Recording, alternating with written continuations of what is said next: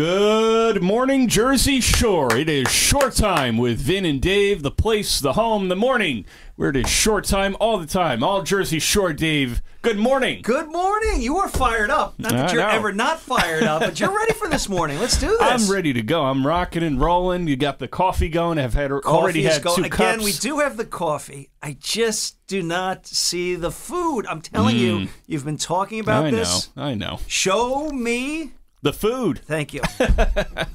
One of these days, I'll follow through. Okay. Okay. All right. Yes, Keep on me. Sure. All right. So I'll send you some texts, reminders, notes, or something. Oh, maybe a post-it. Reminder. How about post-its? Some post-its right on the post on your computer there, on by the microphone. I'm on it. Bring in pancakes now. We need David Burke for that. Oh yeah, hey, we'll have him back. We'll have a celebrity guest chef just make us food. Yeah, I'm sure he'd be like, "Oh yeah, sure guys, I'd love to do that." Yeah. So we got a great show on deck this morning. A couple of great guests that we want to get to. We're excited about. Both guys have great stories. Phil O'Hara and John Roth will get to. But Dave, I want to give a quick shout out to somebody else we had on our show about 3 weeks back, Jim Raffone. Yes. CEO and founder of Jar of Hope. Tomorrow is the day where it is. He's heading out to climb Mount Everest. It's 6 days up the mountain, 6 days back down. Can I give you one of these? Or give him one of these? That's tremendous. So, first of all, great interview. Yeah. And the fact that's, I mean, wow. I have no words. I mean, think about doing this. So think about the preparation, everything he's done to train, to get ready, physically and mentally, to take this on. Yeah. And oh my, we wish him nothing but the best. Yeah, Jim, if you're out there listening right now, we're thinking of you. Yes, we are. We're with you. Well, we're not. I mean, not in a physical sense, but you know, no. We're there with you in spirit. Yeah, so, absolutely. And you know what? It makes me think of a couple things. You know, number one, we're so proud of him and what he's doing. Yeah. I have to ask you this. All right. Now that we're on this topic a little bit about just something tremendous that what he's doing. The training and everything that went into it. Is there anything that you haven't done yet? Maybe bucket list type thing that you're like, I've got to do this. I just haven't had the time or whatever the circumstances to get you there. But is there something? That's a good question. I mean, I guess sort of a life goal, bucket list kind of thing. Yeah. I want to visit all 30 Major League ballparks. I like that a lot. I've always talked about doing it. Vin, let's get this done. We're hitting the road. Okay. All right. So I think that'd be really cool. I mean, the active was obviously I've been to both Yankee stadiums in my life. You've been to City, yes? No. Ooh. So not City or Shea. I've been to Citizens Bank Park in Philly. It's tough to go to Shea, but I'll get you to City. I've been to Fenway Park in Boston, but only for a tour. I haven't seen a game there yet. Okay. But yeah, no, I mean, you look at all these games played, whoever's playing them. I mean, some of these stadiums in the country, they're just gorgeous. I went, I'm going to say it was 2016, to see the San Francisco Giants game out there. Oh, in San Fran? Ooh, beautiful. Oh, that's one of the ballparks I really want to go to. Absolutely gorgeous, and just everything about it was the location, the water's right there. McCovey Cove. It's outstanding. The giant Coke bottle. I'm right with you. I think that is, so what you need to do, in my opinion, if you're going to go after this goal, all right, and this is something I didn't do properly, but whatever, I make mistakes. When I was out there, I should have done a better job of, okay, I'm in California, what teams can I hit up that I'm out in California? Makes sense. You know what I mean? Now, again, it's not that these other areas are close. Giants, Angels, Padres. Right, it's not like it's close, but it's something where gas up the car and get it done. Yeah. Because how many times am I out that way? That's a good point. You know? So, and I also thought the other thing, too, is I would love to do the same thing with football games. Yeah.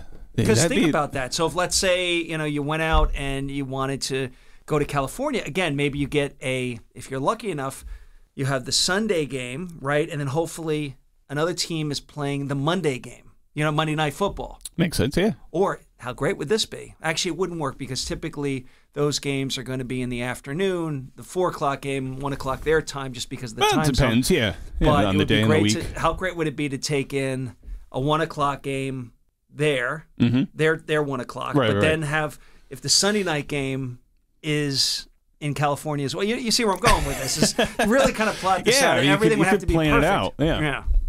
I mean, something like that would be very cool. So again, I talk Raymond about James Stadium in Tampa, where the Buccaneers play. I think it was one of those football stadiums that I'd love to see, the big pirate ship and the cannons and everything. That's a fun stadium I'd like to visit. Another one would be Chicago. Oh, Soldier Field. Again, I would say go earlier in the year, not later in the year. The same thing with Lambeau Field in Green Bay. Yeah, Green Bay. It's funny. I have some friends out in Green Bay, and they're like, "Oh, you got to come." I don't know why I haven't done it. But again, that's something you want to do the September game. You don't want the late December game. Where you're kind of bundled up beyond belief and trying to get warm any way you can. I like where your head's at. Although some people, I guess if you're used to that weather in Green Bay or Chicago, there are some people who got, a painted chest, some of the guys out there. I'm like, dude. First of all, nobody wants to see me look the visual of that. Well, and I'm then, not suggesting it for you. I'm just saying two things: the visual as well as how I would be feeling. That would be you have to mentally put yourself I can't even imagine in some being sort in of that kind of cold weather where it's. Wow. But I love the goals. Those are great goals. Those are great sports things. Sports goals. The bucket list. Go do them. Why not? You know what I mean? That's it. Love it. We got it. So we'll start planning now. Hey, the weather's getting better. Yep. Great show on deck this morning. We got Phil O'Hara, peer recovery specialist with Hazlet's Hope Network and a couple other groups. He's coming up first. And then in hour number 2 is the founder and president of the Ocean County-based nonprofit Recalibrate, John Roth, which helps active military men and women transition back to life here in New Jersey. So great show on deck. We got lots of great conversations that we're excited to have this morning. So Dave, get that extra cup of coffee and get yourself ready to go. I'm good. All right. All of you out there, get your coffee as well. We got great conversation. You're going to want to stay tuned in every minute of the show this morning. Must listen radio is right here. Absolutely. Every Sunday from 6 to 8 right here, 94.3 The Point, 105.7 The Hawk. More Short Time with Vin and Dave next. Hey, it's Chris Carlin from Rutgers Football and 98.7 ESPN in New York, and you're listening to Short Time with Vin and Dave on 94.3 The Point and 105.7 The Hawk. These fellas are entertaining. Whether you're in the early stages of investing, getting ready to retire, or planning your estate, you need a financial planner who will guide you on a clear path with honesty and transparency. Shoreline Wealth Management understands that you are more than your money, and they strive to help you realize your best life as they align your finances with your goals. Best of all, Shoreline's straightforward approach will include you in the process. Shoreline Wealth Management is your financial anchor. Visit shorelinewealth.com for more information. Shorelinewealth.com. Securities offered through LPL Financial, member FINRA, SIPC.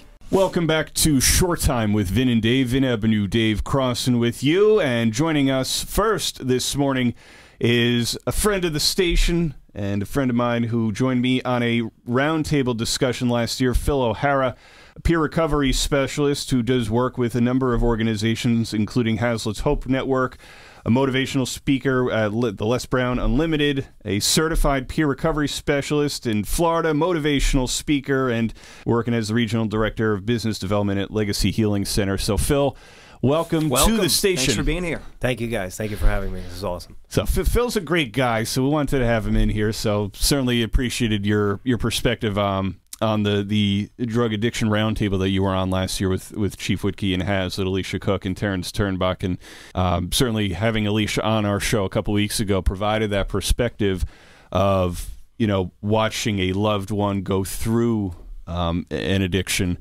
with her cousin Jessica. And Phil, you went through it yourself.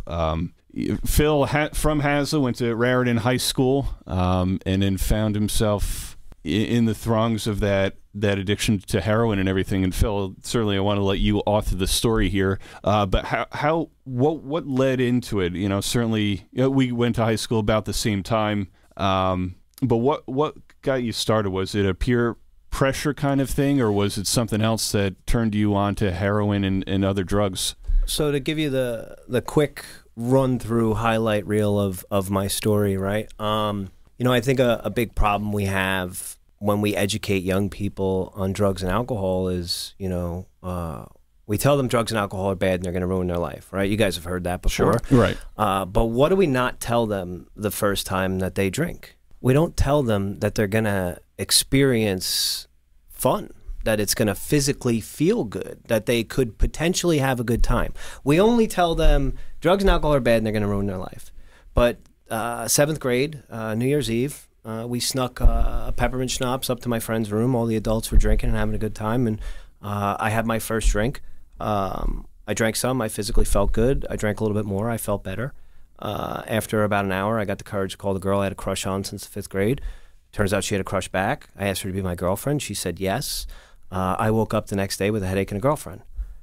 that didn't exactly ruin my life, right? That was Sure. It was kind of an upgrade. Falling in love? Yeah, I mean, it was an upgrade. We had a good time. I could do without the Right. headache, but like we had a good time. There you go. Instantly, everything they taught me about drugs and alcohol in school went right out the window with one night, right? Flash forward to high school, you know, I smoked pot for the first time. Again, wasn't a negative experience. And then my life really changed in my sophomore year of high school. I had to get my tooth pulled. It was wrestling season. Wrestling's a big part of my story. I finessed my mom into pulling me out of school instead of having me miss practice, right? Like, oh, I gotta take me out of school. So my brother picked me up, took me to the dentist, took me to the pharmacy. I filled my prescription. I got a prescription of antibiotics and a prescription of opioid painkillers. It was 2002, 2003. There wasn't all this education about opioids. Right. Yeah. You know, parents didn't really know what it was. My mom, I had these pills. They were painkillers. Sure. I went back to the locker room. I took 2 of them. The first thing I noticed is I physically felt good, right? I felt them enter my system. And I'm not very flexible, right? So I get into the wrestling room and, you know, I can't really touch past my knees, but all of a sudden I go to stretch and my hands are touching the floor. Like I'm palming the floor. And I was like, whoa. Wow. And now I'm not, you know, painkillers, pain. Obviously, I know why I'm touching the floor. It wasn't a mystery as to why I was this flexible. Then we start wrestling. And I'm able to wrestle harder. I have like this 6th gear out of nowhere. Coach blows the whistle to run sprints. I can't feel my legs. I can run as many sprints as you want. In fact, I'm winning every sprint. I have a physical allergy to opioids. So a normal reaction is it's a downer, it's a depressant, it's supposed to make you tired. However, my body's physically different. When I take an opioid, I get energy, right? So I found this 6th gear. I walked out of that wrestling practice. I had one of the best wrestling practices I've ever had in my life. So you're just seeing all positives here. All positives, right? Yeah. And then flash forward to my senior year, we wrestled Del Val in the state sectional finals. I have to bump up a weight class. I have a really tough match. I find my buddy who was injured on the football field that year, had a laundry list of medications, gabapentin, Xanax, opioids. I went up to that friend. I asked him for a couple of pills. I had a big match. I got him. It was very easy to get. I took him in the locker room, and I went out and won in overtime against a kid that was supposed to beat me. And we won the first state sectional in Raritan High School history, and I did it high on painkillers. Who's going to tell me at 17 years old that drugs are bad? That's just not my experience. That's an interesting point because you're being told they're bad, but everything that you've experienced is complete has been a opposite. positive. And So my wrestling coach, Coach Nooch, who's been a constant in my life since high school, you know, after wrestling was the only thing that really kept me going, right? After wrestling season, my senior year, I was barely showing up to school. You know what I mean? I had no interest. I knew that I was going to get passed no matter what. They weren't failing me, you know? And Coach pulls me into the locker room like, hey, I heard you guys are drinking a lot. Hey, you're doing this. And it's like, Coach Newt's never drank in his life. That's a big part of his story, is that he's not a drinker. Oh, wow. So I'm like, dude, you don't even know. Like, you're telling me not to do something that you have. He's talking, but you you're have not no listening at all to experience. him. You have no life experience Right. in this. And, you know, so I got to college. I fell out of college really quickly. I really just went there to wrestle, and I was out after 2 semesters. I got into the Stone Setters Union, and that's when, you know, pill mills and doctor shopping was really big in 2006, 7, 8, 9. Oh, yeah. I got introduced to a guy that showed me how to doctor shop, and I found my way into the world of over prescriptions, and you know, unfortunately, you know, there was a large market for it. And, you know, Explain doctor shop. so you could go to a doctor and tell them you're in pain and you can get a prescription, and then you can go to another doctor and tell them that you're in pain and get another prescription. doubling up and you were getting 4 or 5 prescriptions in a month. Yeah. And there was no system linking anything. So, you know, people were going to all these different doctors and getting all these pills and then just selling them on the streets. And it got to a point where I didn't even need to go to the doctor. I just had other people that went to the doctors for me, and you know, I got involved in selling pills. And again, another thing that our society does is like glorifies, you know, criminal behavior in music, in movies. You know what I mean? So as that's a a good point. 23-year-old kid with plenty of money, like I'm watching Sons of Anarchy, like they wrote this show about me. You know what I mean? And I'm really falling into this road that, you know, not realizing how bad it is, right? And Sure.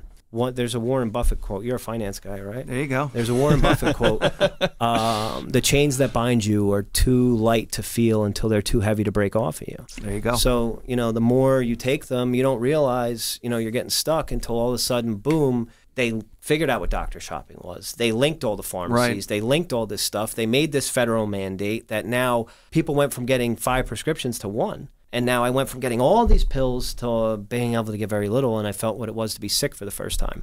And it was not good. You know, I had very high tolerance.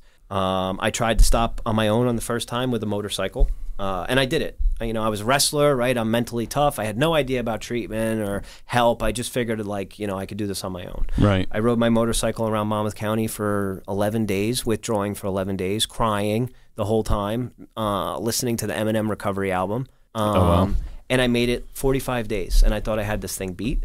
My cousin overdosed and died. I went up to his funeral, and there was pills around, you know, environmental stuff. And that typical, like, I'll do one, I did that. Right. I tried it, and I relapsed. And when I relapsed, I made a decision that, like, I'm never going to do that again. I'm not a bad person, but I'm going to be a drug addict for the rest of my life. Like, that was your mindset? I accepted the fact that I was a drug addict, and I'm going to be the best drug addict there is. And I went full blown into selling drugs again. You know, my addiction progressed till finally I was in some legal trouble. That sent me to detox for the first time in 2014, not because I wanted to get better, but because I knew that I was getting followed by the cops, so I figured this was a good plan. I got out and relapsed again. I stopped selling drugs at that point.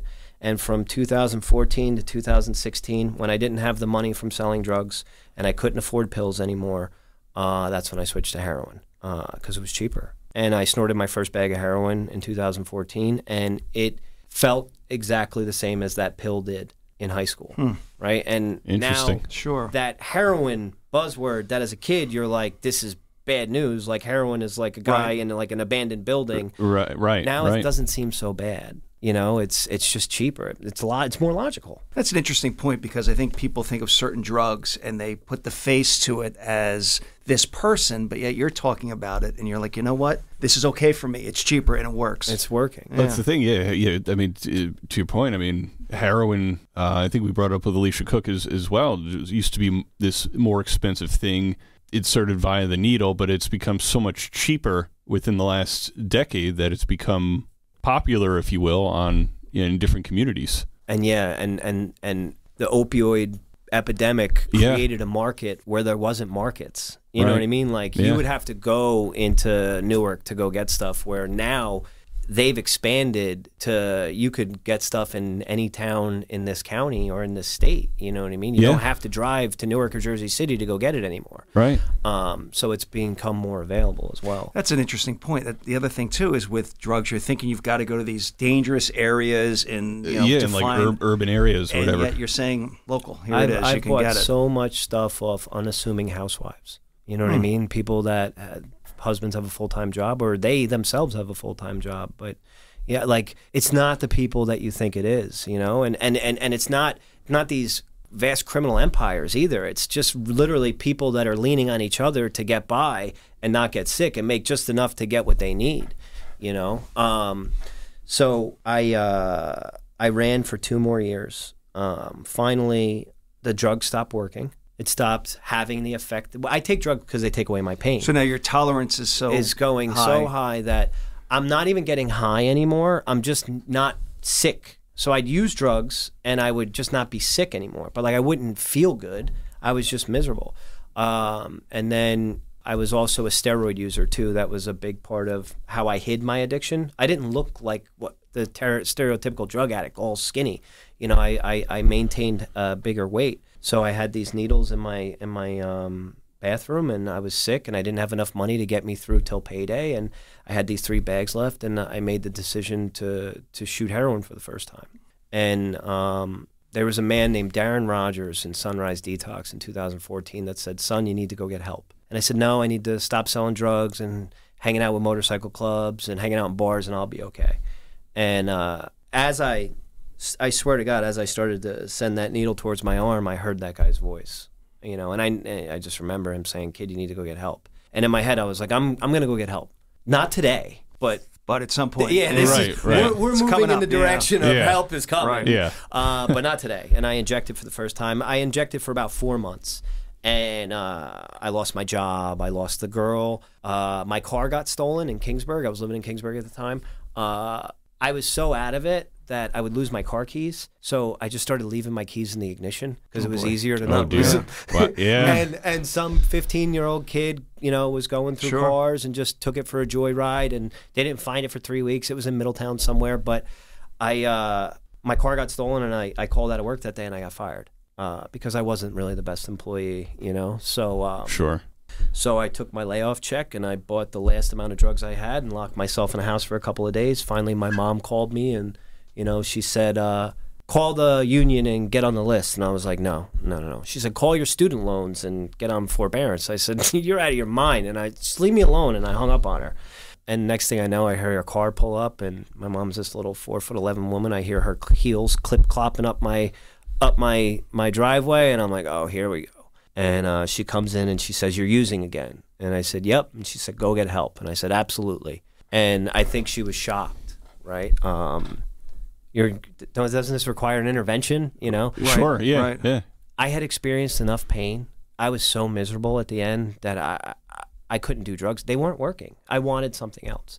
I made a phone call to a high school teammate, Richie Bryant, who was working for a treatment center. He got me scholarshiped into a facility in Florida. I went down there and I took the opportunity. However, my last night in Hazlet, it got a little crazy. I knew I was going to treatment, right? I did the assessments and I decided I was going to go, and instantly the first thing I felt was fear, right? What is my life going to be like without these drugs that I use to cope? Sure.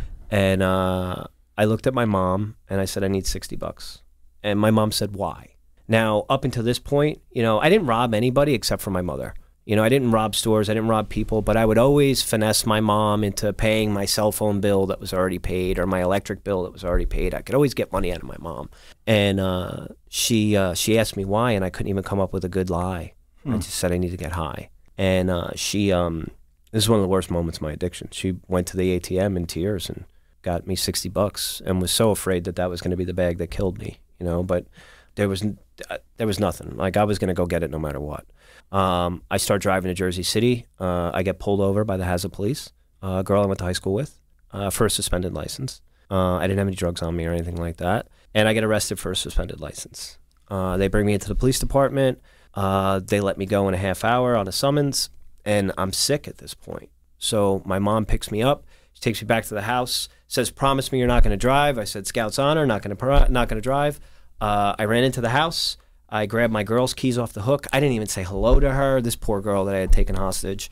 I just took the keys off the hook, ran out of the house. My mom pulls away. I get in my girl's car, and I drive out of the neighborhood. And the insanity of this story is when I got to the light, my mom's at the light, there's a car there, and then I'm the car behind her. Like, wow. I couldn't even wait for her to get out of the area. And there was a bar across the street, and I just threw a Hail Mary, like hoping that somebody was in there that had drugs. And I went in, and the guy was there, and it worked out, right?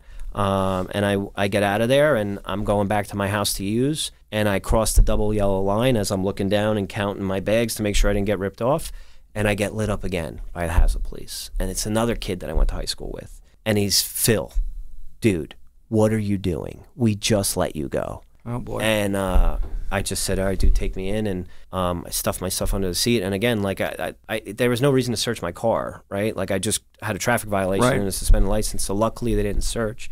And he takes me to the police department, and now I'm there again for the second time in 45 minutes. And now this is the intervention that I had was, 3 or 4 guys that I grew up with that are now cops coming into a room that all knew me as a good kid growing up, just like, what is going on, bro? Like, you need to go get help. And I said, listen, I did the assessments. I'm going tomorrow. And I think 50% they were happy. The other 50% didn't really believe that I was actually going to get on the plane.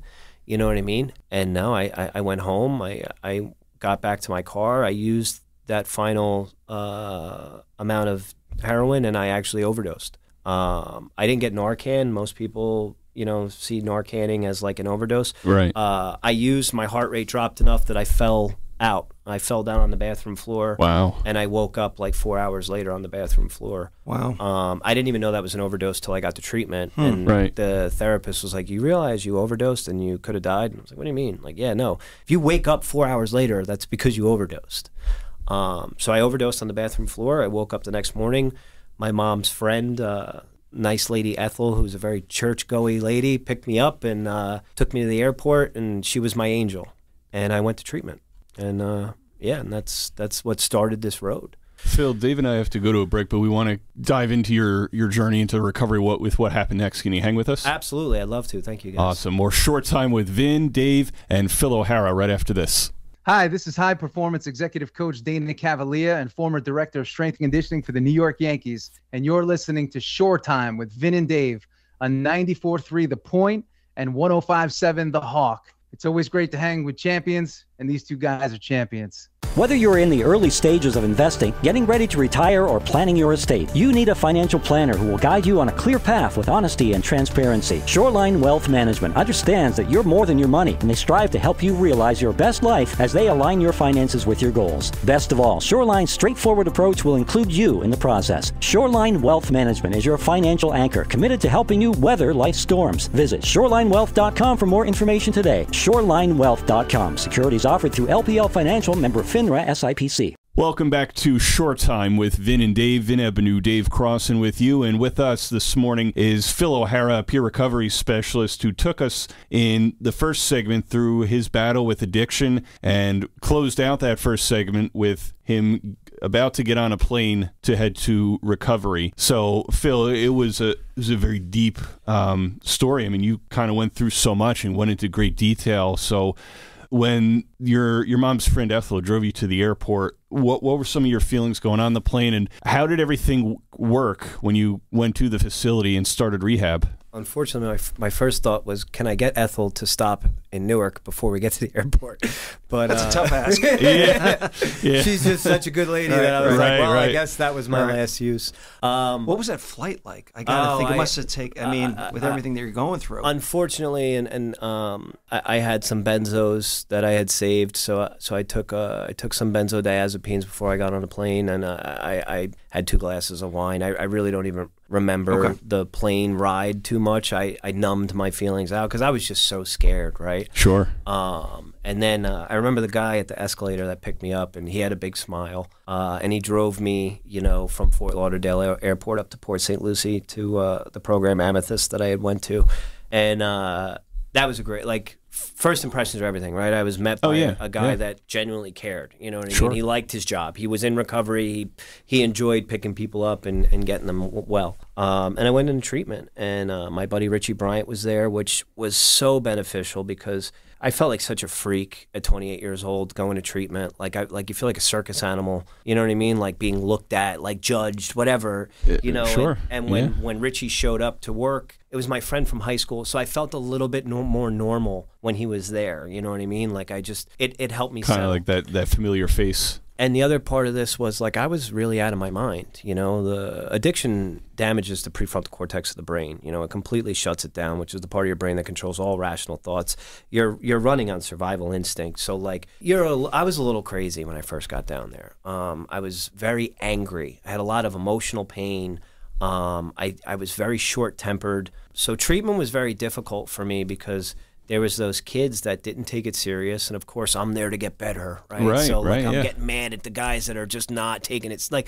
Little things are just really hypersensitive about, Sure. And in 45 days I learned how to not be aggressive to handle my emotions. I cried a lot, you know what I mean? I did a lot of crying. And it wasn't bad. It felt good. I felt like a wet towel that was getting wrung out, you know what I mean? And I got to some of the core stuff between my parents' divorce and where it went wrong, like stuff that I just kind of stuffed down, and people, they call treatment centers. They need to call them separation centers because you're not going there to get cured. You're going there to get some separation from the streets and from the drugs and to get a bird's eye view of what's wrong in your life. Makes sense. You don't walk out of treatment cured, right? You walk out of treatment a very, very fragile person in early recovery that the slightest thing could set you off. And I made it about 60 days. I was living in Port St. Lucie. I was going to meetings, and my aunt died of an overdose in New Jersey. So I get a phone call from Coach Nooch at 8:30 in the morning on a Sunday, and I knew somebody died. I thought it was Coach Dunnels, our wrestling coach, who was a little bit older. And I said, "What?" I said, "Who died? Was it Coach Dunnels?" And he said, "No, it was Aunt Debbie." My cousins were wrestling on the team for him at that point, so he was very tight with my family. And I was shocked, right? Sure. And, like my substance abuse is in my family. It's a multi-generational thing. Hopefully that this is a generation that it ends, but I was shocked. I got on a plane that night. I wasn't planning on going home. I didn't plan on going home for a long time.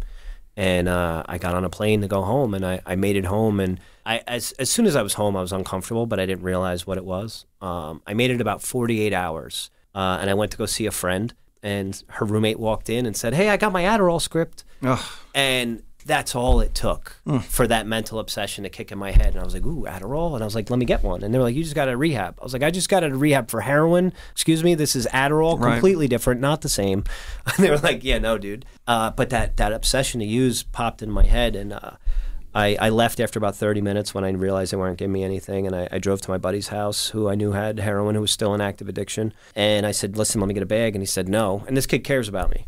No, you're doing good. I'm not giving this to you. I think a big misconception is that like addicts don't care about one another, you know what I mean? Or they just want to see it. That's not true. When my friend saw I was doing good, he really did not want me to go down the wrong path like he was still on. Yeah. And I said, listen, I'm either going to pay you for that bag or I'm going to fight you for that bag. So you're going to give it to me. And at that point, he was like, dude, whatever, here you go. And I went into the bathroom and I wasn't going to shoot it, right? Because I didn't want to overdose and die. But I tore the bag open to snort it, and I looked at it like, I shouldn't do this. I don't want to do this. Like, I just went to rehab for this, but I did not have the power to say no. And I did it, thinking that I knew it was going to be bad. The first day was great, right? The first day I used it, physically felt good again, right? That feeling that I had lost when I went to treatment, it was there. And I was like, oh, I remember, and then the second day wasn't as good as the first. And by the third and fourth day of using, I was completely miserable again. And I was like, what am I doing? So I got through the funeral, I got back down to Florida, and I got back to getting help and getting a program, and that was June 3rd, 2016. And my life changed. I'm grateful for that relapse because I really needed to understand how miserable I really was. And 45, 60 days separated from the misery and seeing how good I felt to going real quick, real fast into the misery again, it was like, all right, that switch. That was it. That's what you needed. Okay. And like I said, when I decided I was going to be the best drug addict I've ever been, you know what I mean? I made a decision that I was going full tilt into this recovery thing. My buddy Richie said, listen, stay down here, stay sober, I'll get you a job in treatment, and I did construction for a while until I had enough sober time to get working for the facility that got me sober. And I started in housing, which was a great job. I was working with working on the sober livings, making sure people were sober. And, at 28, I was a lot older than a lot of the kids that were going to treatment. They're 21, 22, 23. So I didn't have much recovery for them, but I had like a lot of life advice for them. You know what I mean? Yeah. I got really addicted at like 23, so I experienced some things. A lot of these kids are coming in, they've been addicted since they were 16, 17. They have no life skills, no coping skills. So I really enjoyed that. They sent me for a recovery coach training. I loved that. I was listening to a lot of motivational stuff, Les Brown. I found out he had a motivational speaking institute, and I went there. And at that point, I was afraid to hear my voice on a microphone through speakers. I was afraid, like I couldn't do it. I would choke up on a mic. Oh, sure. And they throw you up on stage, and like that institute was more about knocking the cobwebs out, about just speaking in front of a room full of people. And I fell in love with it, like instantly. Like once I got past being afraid of it, I fell in love. And that's when I knew I wanted to go, like this is where I started setting goals, right? Like having goals is what saved my life. And one of the goals was I wanted to go back into high schools. I wanted to speak. We started at Raritan. Coach Nooch went live, and it went all over, and I got 3 more schools from that in the Bayshore area. I met this guy, Michael DeLeon, with Steered Straight, who goes across the country. He started sending me to Indiana, Iowa, all these different places to speak. Great. It's awesome.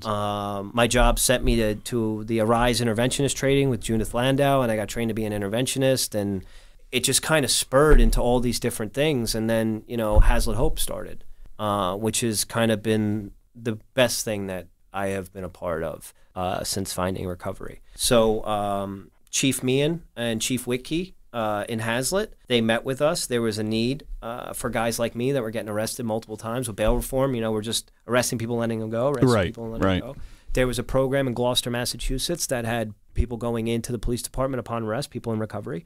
We told them about that, and both the chiefs agreed that it was a good idea. And this kid that was a nuisance to Hazlet for a very long time, a well-known nuisance, was now allowed to go into the police department with other volunteers and start helping people. And that's how Hazlet Hope started. Upon arrest, we go into the department, we talk to people that need help, and see if they want it. And a lot of times people get arrested the first time and they're like, dude, get out of here, I don't have a problem. Right. And then they get arrested the second or third time and you're back and it's the same coach. It's like, hey, what happened 2 weeks ago when you said there wasn't a problem? Sure. And then that second and third contact is when we're able to move them towards the direction of recovery. And then Keyport and Hazlet, what I love about working in these departments and from the civilian aspect, especially my criminal side of it, is like you have this perception of police, and then you get inside the department and actually get to work with these guys. Number one, they're hysterical. All of them, they're great. But the interagency work in specifically Monmouth and Ocean counties is really amazing, right? Yeah. These departments communicate with one another. So when the chief in Keyport, Mark Hafner, and now Chief Shannon Torres heard that this was working, they allowed us into that department. Then it spurred to Keyport, Homedale, Kingsburg, Union Beach, Hazlet, and Red Bank. That's awesome. That call us for help for people in the community. So that's been, I think, the greatest thing that I have been a part of since finding recovery, not only for the people that we've helped, but for the change in culture inside the departments, because this is the first generation of cop our age that have lost friends to addiction that were good kids, right? So they know that this isn't like a bad guy type thing. I think the older generation of cop, it was like good guys, bad guys, and these are bad guys, right? This newer generation, they really have a lot of empathy. They've lost family members, right? And they want to help the people that they come across.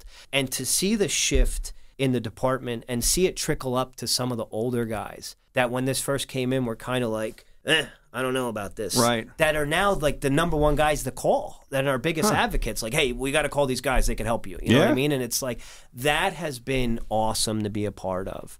And I think that needs to be said right now in a time where, police don't really get a lot of good things said about them. Our county, specifically these two counties, the law enforcement has really, really shifted into trying to get these people help. Yeah, no, agreed. Prosecutors in both counties, both sheriffs in Ocean and Monmouth County, and just law enforcement in general, just kind of dedicated to trying to get people on the right track. And to your point as well, it's, the old school, maybe the old school kind of thinking in society in general is like, if you're using drugs, you're a bad person. But I mean, Phil is just one of the examples of point. It's good people who become addicted and kind of entrapped, but good people, you go to talk to them, and you could have a great conversation, have some fun, get to know the inner person there, and just great people who are struggling with something. And I think it's great that law enforcement at the Jersey Shore and beyond is doing even more these days to help people find recovery. It's not a moral failing of the individual. Sure. Right? Yeah.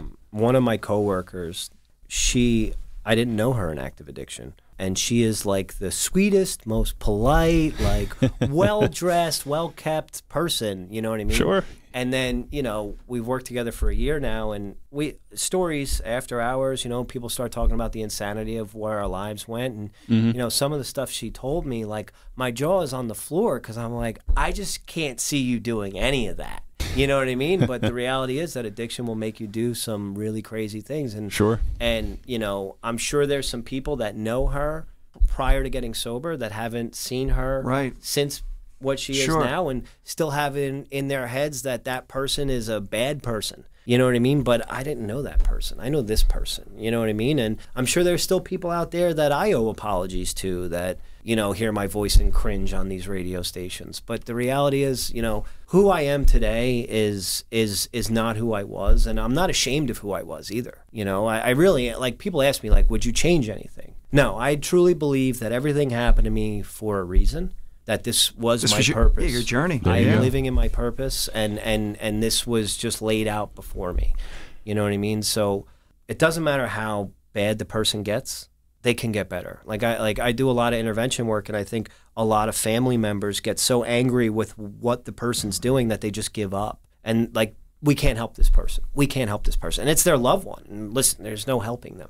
You can help up until the point of them being in a coffin. Up until that, there's nothing you can't do. Right? Never you too can late. continue to move the ball forward and try and help that individual until they're done breathing. You know, there's help out there for interventions. You know, I think a lot of people.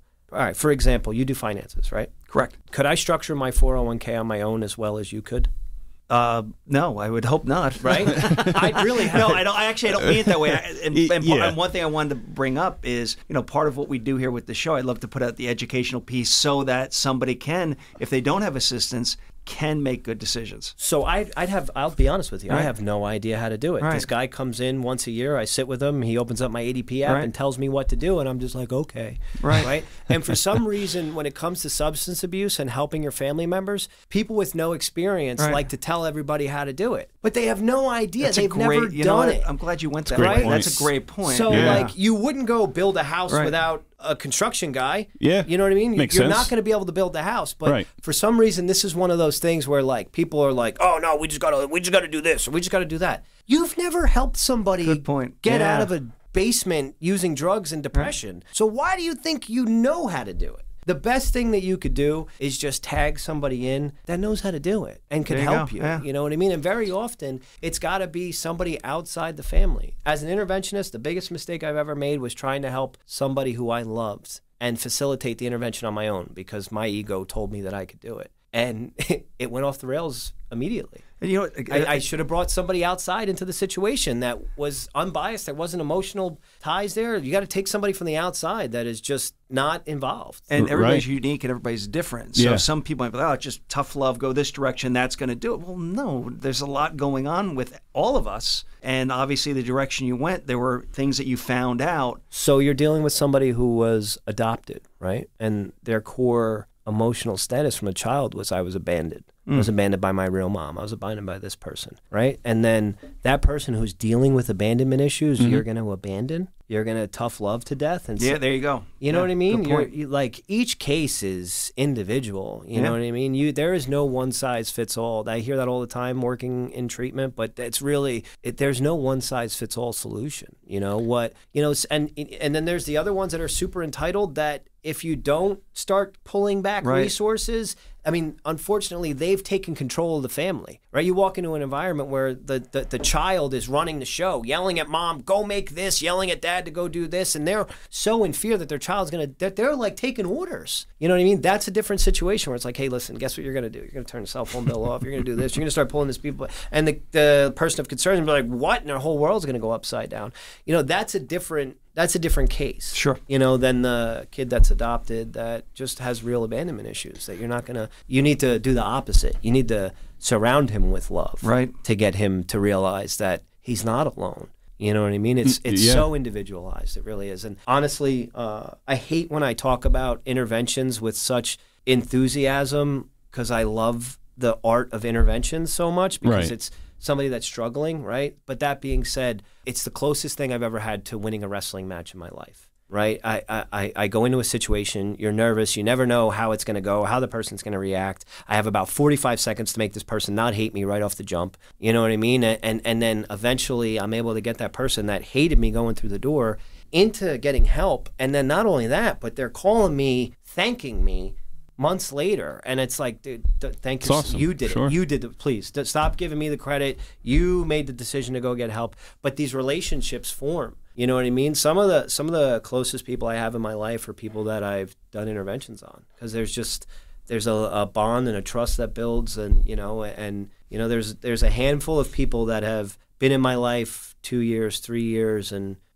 it's because I did an intervention with them. Phil, as we wrap up here, just want to ask one more question of you, especially in today's kind of society, whether it's the consequences of New Jersey's bail reform laws that I know many in law enforcement, sheriffs have been advocating for that it needs to change because it's creating a revolving door in correctional facilities, and just the availability of drugs. I mean, we talked about, when we were in high school, what kind of drugs were out there, and now it's, cheaper heroin that's out there. There's meth, crack, cocaine, and now most recently in New Jersey, recreational marijuana is now legal. So how complicated do you see things now with either people being tempted to use any one of those drugs I just mentioned or others, and in trying to, for those who are going through it right now and trying to find recovery? So this is where we go down the road of, I don't want to use the word controversial, but what I will say is my views that I'm about to give are my own. They're not the views of Hazlet Hope. They're not the views of Legacy Healing Center. They're not the views of Steer Straight. These are my own views.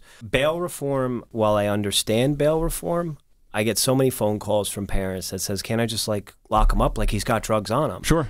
And, no, unfortunately, he's going to get arrested and released and arrested and released and arrested and released, right? So that separation, and this is, again, controversial. There's clinicians that'll be like, there's no, clinical data that says that them going to jail for that week does anything, right? But I know enough personal stories of people that dried out in the county jail, and that's when they had their, awakening that this was not for them, right? So we're not able to dry people out that, should be getting arrested, right? And then, so that's a problem, right? And then the other part of this is, we're legalizing marijuana, and everyone is so happy about this, right? But the marijuana that we're legalizing right now is not the marijuana that I was smoking in high school in 2005 that was 10 to 12% pure THC, right? We have commercialized marijuana. We've given it to scientists, big pharma, big commercial marijuana companies,